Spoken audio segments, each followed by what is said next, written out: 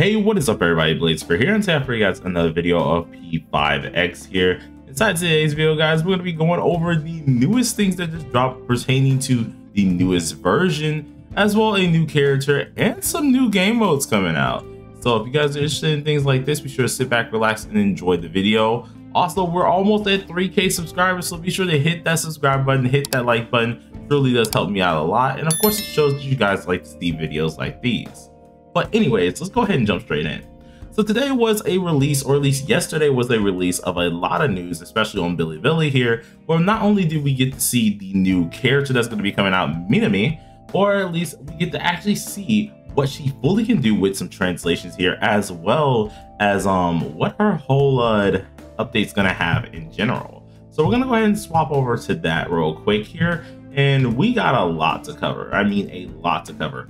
I was not expecting a lot of things to actually drop here, but let's see if we can get our screen here. I think it's like up on the screen now. But yeah, we have a lot in here that was actually released. So of course we already knew that the character themselves was coming out here, or and it was gonna be kind of interesting. I think her name is Marian now. Actually, I thought it was Minami at first, but no, it's actually kind of different now. But we are going to be looking at this here. Now, I think you guys should be able to hear. Yeah, okay. But the character, full trailer ended up dropping. One of the few things that I actually ended up missing, along with these skills. So I'm very, very excited to see exactly what she can do here, in which we do have our translations right next to us as well. Now, let's see.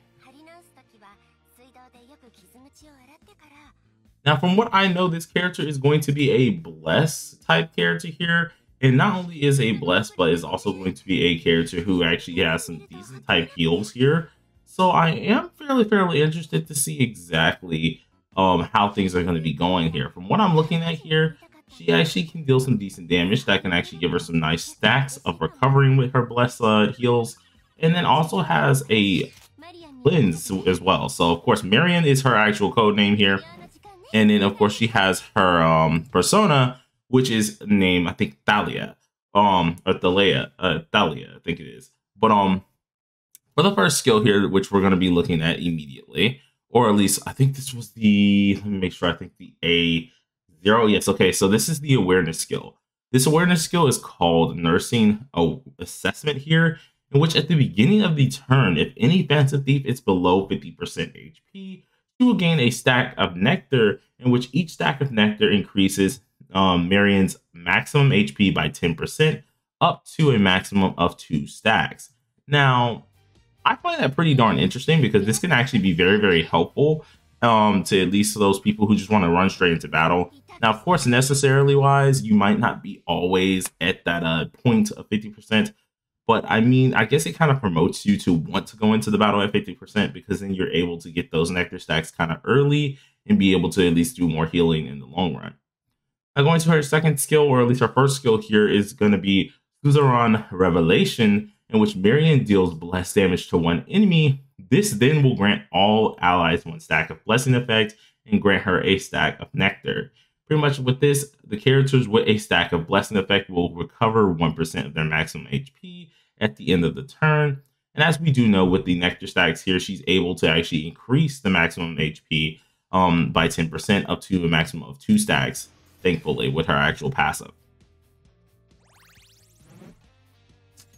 Her second skill over here being another buff skill here, or at least being a heal skill immediately. It's called Healing Blessing, in which Marian heals 2 allies and cleanses 2 elements from them. The healed allies also gain 1 stack of blessing effect. Additionally, Marian will gain herself 1 stack of nectar, and this will actually help her out even more, coming down to her next skill, which I do find a little bit interesting as well, being a nice old huge heal. So her third skill, which is a single target heal immediately here, is called Spring's Gift. Consuming all the nectar stacks that she has, Marian's first heal, she will end up healing the target ally, then applying a stronger healing effect to the ally with the lowest percentage of the team. So as you can see right here, she heals the first person. Then she will heal the next person on your team as well, just to make sure that they're at full capacity for their HP all in all. The more nectar that is consumed, the greater the amount that is going to be restored of the second healing. So as you can see with the second healing, we got a lot more as well. Like the first healing was also decent. It was meant for her and the person that she targeted. But the second healing here, it was actually a little bit more. And that's going to be actually be based off of the, what's it called? Oh, the more nectar stacks that you do have ready. So it's better to at least have a ton of nectar stacks stacked up here to make sure you're getting some nice healing off that second heal. Additionally, other teammates will receive the maximum health increase lasting 2 turns based on the number of nectar consumed. Now, of course, we still have to go over the highlight here, in which the highlight, look at that. So we get a big heal as well. Now the highlight looking kind of nice. I'm loving how this one actually looks actually. Very, very nice. I can see it as like if you guys played anything 7DS related, kind of like King's Pollen Garden here. But we have it called Marian, or at least her highlight in general. She will actually restore a large amount of HP to allies, increasing the maximum HP of skill's main target, and the main target who actually will also receive additional HP regain after taking an action lasting 1 turn. So she does give that little passive heal as well to at least the main target that she wants to heal, of course, and which is very, very nice, as you can see. So if we go ahead and look, oh, they don't even show it here, but she'll be able to give you some nice healing off of there.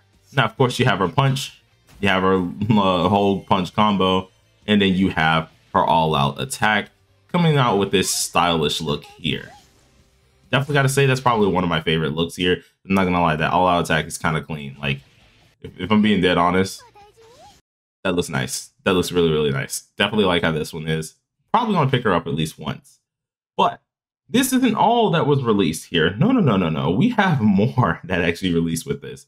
In fact, we ended up having this. Now, if you guys can see this on my stream, or at least my screen, I missed the live stream fully, but this here, if you guys have played HSR, is pretty much simulated universe. Yes, about freaking time. I'm happy. This is one of the rogue modes that are going to be coming out here, in which we did see some beta of it. It was a very long time ago, but pretty much it's literally the same thing, right? You go into the train, you hop out the train, you fight a shadow, stuff like that, right? Each shadow that you end up fighting gives you a buff, in which you guys will see a buff on my screen like this here.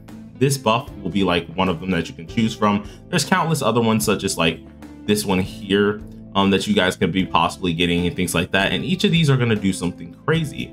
Now, with this, of course, in mind, I'm excited because this is finally something else that we can actually do here, and which can give us some more things to look at. Now, I don't know if this is a permanent event, if it is a this event that's going to come and go, but I do hope it's a permanent one here, because if this is a permanent thing, they can just continuously add on to it, just like Simulated Universe as usual.